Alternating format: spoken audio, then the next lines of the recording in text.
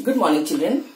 Just now I shall be dealing with the digestive system in human body. Now we all require food to remain healthy and energetic. Now food, it is a combination of various complex substances and it is made up of various inorganic and organic substances. Now human beings cannot make their own food. The animals also, they cannot make their own food. We have to be dependent, and the animals also, we have to be dependent on the plants or other animals for our food supply in order to grow and remain energetic. Now this food which we are taking, it comprises of 7 components, namely carbohydrates, proteins, fats, vitamins and mineral salts. Now these come under the category of nutrients. Now the other 2 which are also in the 7 components are water and roughage. Now they don't come in the nutrient category, but they are also very important for our body. As we take food from outside and we are not able to prepare our own food in our body, so we are called, or the animal group also, they are called heterotrophic. Now because we take holozoic, because we take solid food, we are known as having the system of, or the mode of nutrition, it is called holozoic nutrition. Thus, mode of nutrition found in animals, including human beings, it is holozoic in nature. Now, nutrition in human beings. Now here in this chapter which you are having, it is only dealing with nutrition in human beings. Now nutrition in human beings requires 5 steps, namely ingestion, digestion, absorption, assimilation and ejection. Now in ingestion, it is the process of taking food, that is what we eat, that is called ingestion. Okay. Now next comes digestion. The food which we have taken in already, which has gone inside our body, inside our stomach, now it is complex and it has to be made into smaller food particles. That happens how? By chewing the food, and these smaller particles which has gone inside our stomach, that has to get mixed up with digestive juices.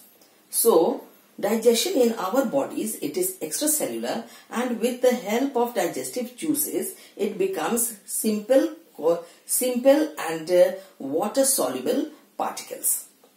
And this system, it is called digestion. Now there are various organs which bring about the digestion of food. The next comes absorption. The absorbed food, after digestion, it passes through the walls of the intestinal walls and gets mixed up with the blood, and then they are carried into various parts of the body. But the time when they come into the blood, it is called absorption. Then we have assimilation. Now the blood which is carrying the absorbed food, it is carried to different parts of our body for growth and repair of body cells and to get energy, and this process is called assimilation. Now we come to the last part, that is ejection. The undigested waste materials which are no more to be utilized by the body, it has to be eliminated from the body. So it is called ejection. Now the moment we take food in our mouth, we have 2 major items in our mouth, that is the teeth and the tongue.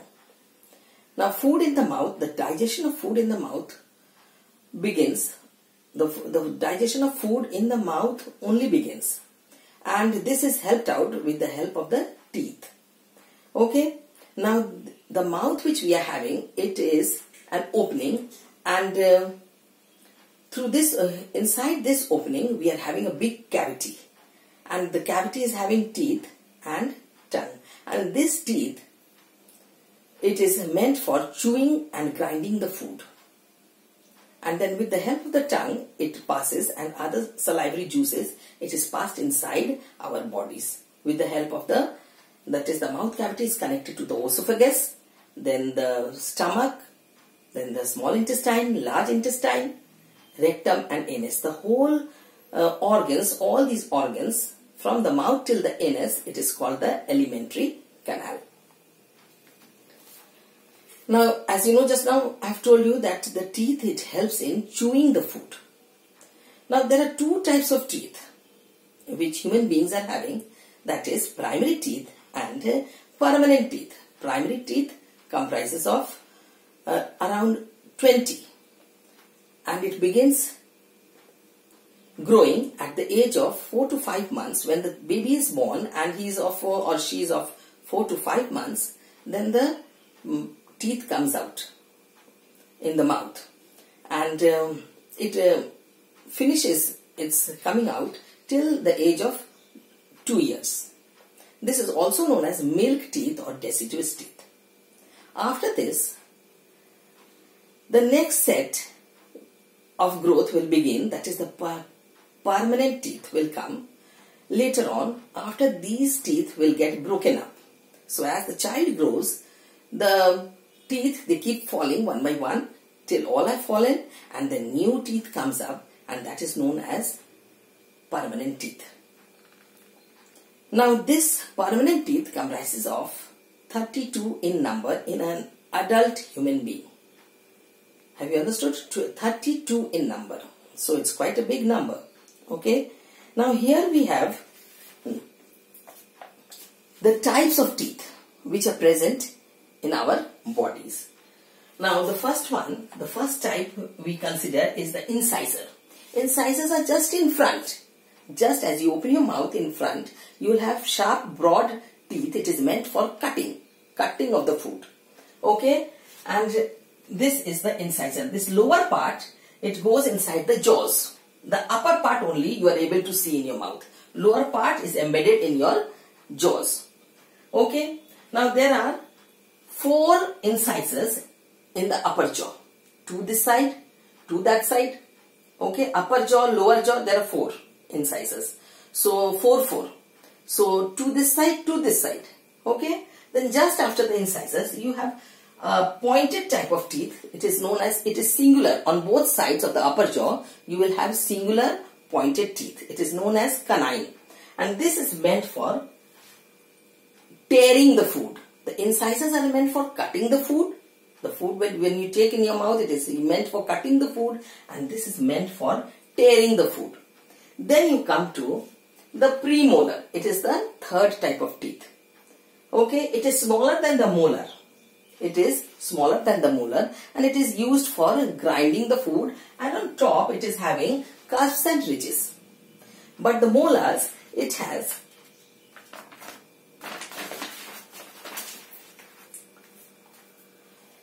several 3 to 4 prongs inside the jaw bones which we are having. Inside it, it is embedded so that it remains firm when we tear or eat or chew anything. It remains firm in our mouths. And this is a little bit bigger than the premolars, and it has got more number of ridges and cusps embedded.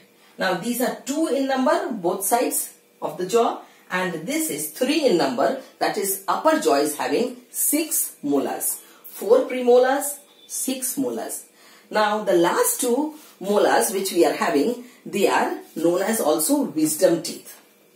When a person grows up, is mature in age, around 20 years or above, or 18, 20, like that, it may vary from person to person. Then that time the person gets the last wisdom, last set of molars, and that is known as the wisdom teeth. Now the tooth, each teeth outside, it is having a coating, and that coating is made up of enamel, and enamel is the hardest substance, harder than bones, which is present in our bodies. Now this enamel, it is made up of calcium hydroxide phosphate, and these are crystals, and they are bound together by protein called keratin.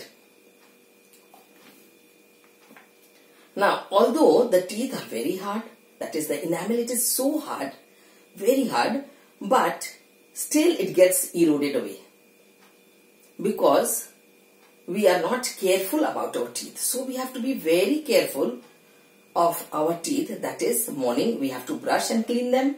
In the evening or night before going to bed, we are supposed to brush our teeth and then go to sleep. Now the enamel, it gets eroded away if we are not careful about our teeth. And then other pains and then holes or pyria, okay, that you will learn later on. So these things can happen. The tooth decay will take place. So now this gets eroded because of the food which we are taking. It is having digestive, it may have some sour material that makes the hardest part of our body also erode away. Now also by taking sticky food like noodles, okay, then burgers, chocolates, etc., which we take, now because of that also the enamel, it gets eroded away. Now in human beings, digestion is extracellular, that is, it doesn't take place inside the body, it takes place in the whole alimentary canal, okay. Now, and it has got the various organs which are helping in the digestion, beginning from the mouth, then the food goes into the esophagus, then the stomach, then the small intestine, large intestine, the rectum, and it is eliminated through the anus. So this digestive system, it comprises the whole thing. It is called the alimentary canal, and the digestion of food, it is associated with various glands. And these various glands which help in the digestion of food, it is called digestive glands. Now because we take food in the mouth, and these are the sets of the various types of teeth present in our mouth. Now it is represented by a formula that is called, that is the whole dentition, it is represented by a formula, and it is called dental formula. Now this dental formula is here. I means incisor, okay, 2 on each side of the upper jaw and 2 on each side of the lower jaw. Then you have the canines, 1 each just besides the incisors. Then you have the premolars, 2 both sides after the incisors, after the canines. And then you have the molars right at the end of our upper jaw, this side, both sides. So total 16 on top and total 16 at the bottom of our jaws. Now this is known as dental formula. Now the whole process of digestion we will be studying in the next class. Only this much for today. Okay, thank you.